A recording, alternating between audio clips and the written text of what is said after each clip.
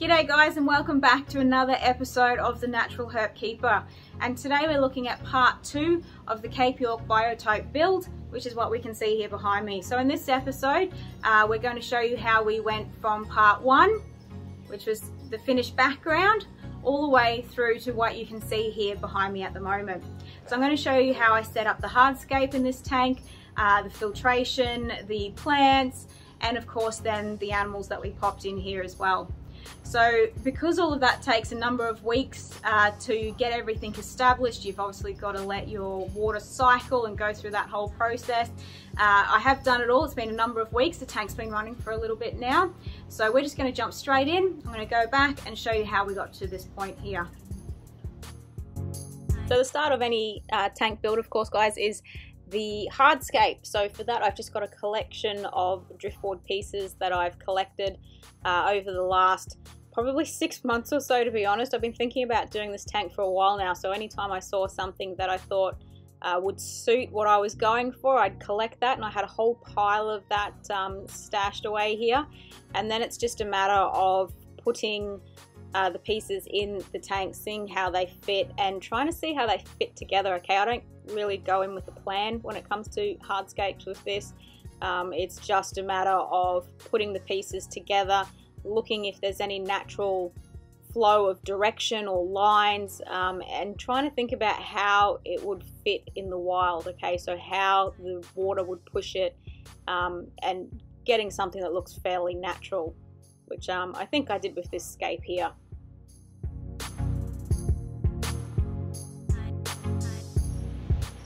Alrighty guys, so here we've got the back of the tank. So we're at the point of starting to put substrate in and starting to look at that extra filtration and that plant garden bed that we're going to have back here. So it's pretty simple. As you can see, we've filled the far end down there, so that's where the gap in the perspex was. Okay, so we've filled that with filter foam. The water is going to come up through there, along through this tray here, through this bit of foam, sucked through by a little power head that we've got here, and then shot back out into the tank. So this area in here is going to be fully planted, so we're going to have gravel and some substrate in there to aid that and to help with the biological filtration in the tank. We've also put just some little ceramic noodle things. Here they are. Okay, there's a little bit of activated carbon or charcoal in there as well. So what we're going to do next is layer some substrate down in here, and then that will be ready for the plants to go in. So the first layer that I'm putting down in the tank is a layer of quinquin. Now a lot of people would use crushed lava rock for this layer. I couldn't get my hands on any of that, so I substituted it for this quinquin, which is cheap and easy to get your hands on. Basically all this layer needs to do is stop that top substrate from compacting too much. It allows the roots of the plants to come through, and it allows an area for the beneficial bacteria to multiply, which will aid in keeping all those nasties out of your tank. So it doesn't need to be too thick. A centimetre or two will do the trick for this one. So the next layer that's going down is our aqua soil. I purchased a couple of bags of just a fairly standard generic black aqua soil. This layer here will just give the roots of the plants a little bit of extra nutrition. So I'm just going to pop that down. I think I used 3 bags in total for the inside of the tank and 1 small bag for the planted area in the back. From there, it's just a matter of getting the substrate in. So we're using the same sand or coarse sand mix that we use for the background. So that was just that stuff that was purchased from the local Bunnings, nothing flash. As you can see, it's all been very well rinsed. This stuff is really dirty. If you don't rinse it very well to start with, your tank is going to be incredibly cloudy when you first fill it up. So spend the extra time, rinse that off to start with. Now we went for a fairly thick layer here, so it's almost 1 inch at the front and probably 2 to 3 inches in some places at the back. So this just means that the plants have a lot more to root into. It's also a lot easier to plant into deeper substrate. So most of our plants are going to be concentrated at the back. That's why I went for that deeper level at the back here. So with the substrate in, it was time to get some of the larger rocks in. And when placing these, the same as placing the timber hardscape that we started with, what I'm really thinking about is what does it look like down at the local creek or river. Okay, so when you're out in the bush, I always take note of how the timber has fallen, how the rocks have fallen, and try to position it something similar to that. So you're thinking about how the water would run and what looks natural. Now, to do that, I think you have to have different sizes of rocks as well. You can't just have all uniformed. So we've got a few very large rocks, a few sort of medium rocks, and then I'm going to start sprinkling in some of those smaller rocks down around the cracks and crevices. And again, that's just kind of thinking, where would those smaller rocks and gravel have been washed to as the water was flowing through, and try and mimic that in where you place them.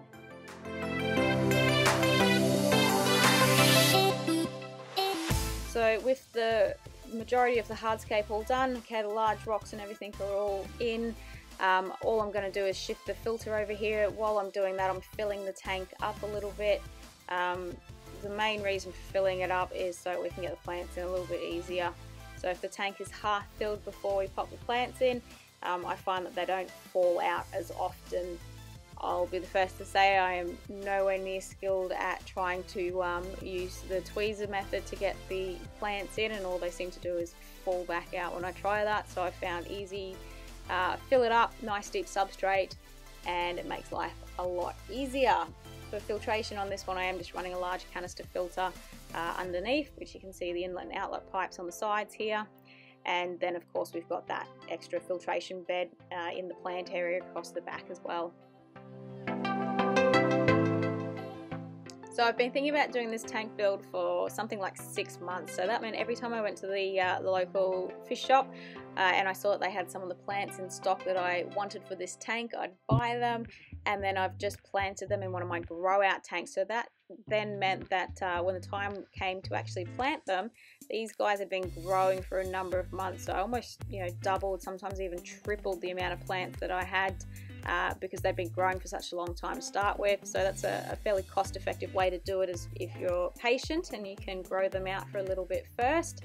The other bonus, of course, is that because they'd been fully submerged and growing like that for a number of months, we'd gone past that whole melt phase. So they'd already done that initial melt when you get them home from the pet shop, and then they've all sprouted back from there. Now there are a few plants that I purchased right at the last moment as I was planting, like that red lotus there. So we did see a little bit of melt in those in the first couple of weeks, but then they came back healthy and strong after that, and that's a natural thing that'll happen. So don't get too spooked if you see some of the leaves on your plants start to sort of wither away and die. It's just that initial melt phase, and they will come back from it after that.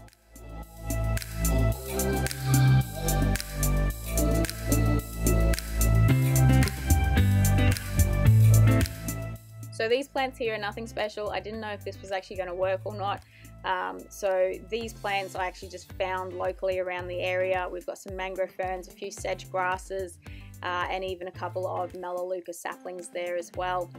And the idea of these plants is that they're, one, all natives, but two, they're natives that are found all the way around northern Queensland, and they're found growing in wet environments where their roots are almost constantly wet. So we're talking about wetlands, swampy sort of marsh areas as well, and that's what I'm recreating in this back garden bed area. So all I've done is pop the plants in, and I'm just using then the same aqua soil that we used on the second layer in the bottom of the fish tank. So I popped that in first to give them a little bit of nutrients, and then just capped it off with a layer of the same substrate that I used in the tank. Okay, so exactly the same sort of principle as the tank. And this area here means that those plants will have water constantly around their roots. It'll flow through them, which I'm hoping will help to keep the tank nice and clean and help to absorb any of those extra nutrients that might be in the water there as these plants grow up out of the tank. And I think it just gives a nice background to it there as well, something a little bit different.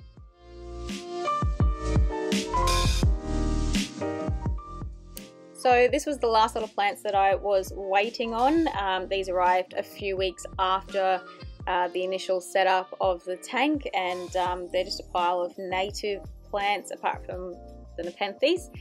Couldn't get a native version of that, but we've got a little water milfoil here. We've got some of these little miniature lilies. Okay, these are found throughout Northern Australia in the wetland systems, provide great cover for our fish. The Nardoo the same. Okay, this actually provides great spawning area for the fish, and this is actually where my little blue eyes have been spawning in. And then of course the Nepenthes right out of my depth trying to grow this under lights. So before they can go into the tank, of course it is important to wash the roots off really well, get rid of any of soil or fertilizers that may be in there, and then it's time to chuck them in the tank. So as I said, the tank had been running for quite a number of weeks before it got to this stage, and as you can see there are already some fish in here. The fish went in very quickly with this tank because the filter that I'm running on it had been running in another tank for about 3 or 4 months before that. So it had gone through that entire new tank cycle. It had gone through the ammonia cycle. I was of course checking my levels daily, and they were staying nice and healthy. So as those levels were staying nice and healthy, the rest of the fish were added, and keep checking those of course for a number of weeks to make sure you don't get any spikes. But due to the number of plants and that filter being pre-cycled, it's all been really healthy and really positive.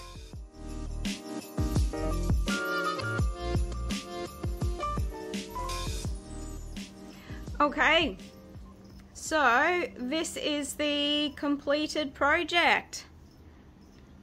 Everything has been set up and running in here for a number of weeks now. So let's just dive in and have a quick look at what's happening in here, okay? So as with any new tank build, it is expected, of course, to get a little bit of melt in your plants, and we're seeing that in this one here. There's just a fraction of melt. Some of those tips have come off, but if we have a look down here, you can see that there are heaps of new shoots coming out. Okay, so that normally happens with aquatic plants when you start to shift them. Some are grown immersed, so out of the water, so when you do pop them back in a fully submerged environment, a number of those leaves that were in the immersed state will often drop off, and new shoots will start to come in the fully submerged form. Now, a few little things you might have noticed. We do have a little breeder box up here. So the spotted blue eyes have been spawning in here already. They seem to be thriving and absolutely loving this environment here. So we've popped their fry in there. Now at the moment, guys, those fry are probably like 3 mil long and about 1 mil wide if you're lucky. So I don't think my camera is going to pick that up well enough for you. But some of the fry you might be able to see. This little cutie right down here, okay? So my pair of bristlenose were in the tank with the blue eyes previously. I shifted them over to this one, and straight away they have also started spawning. Okay, so Dad actually is in this log right up in here. He's got his little hollow down in the back there. He's in there with another clutch of eggs by the look of it as well. So in terms of other inhabitants, you can see some of the shrimp sitting there as well. They're going to focus. There we go, just on that log. So there are plenty of little glass shrimp in here. A few snails, keeping everything nice and clean, polishing off any of that plant matter that has sort of died back a little bit. And if we go up the top here and have a look Again, all the plants are doing really well. So the mangrove ferns are thriving. We've got heaps of new shoots. Let's go and have a look in there. So we've got a heap of these new shoots growing up in here. The nepenthes over here, well, it's not looking the best. I haven't grown these before, let alone trying to grow them under lights, but I'm going to take it that it's been in here for a month or so now and it hasn't died as a good sign. Hopefully it'll start to throw some new pitches or some new leaves shortly. But other than that, everything's looking really good in this tank at the moment. All the plants and fish are thriving, as you can see by all the breeding that's happening. So that does wrap us up, guys.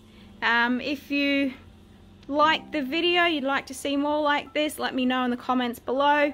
As always, don't forget to like, subscribe and share, and we'll see you next time on another episode of The Natural Herb Keeper.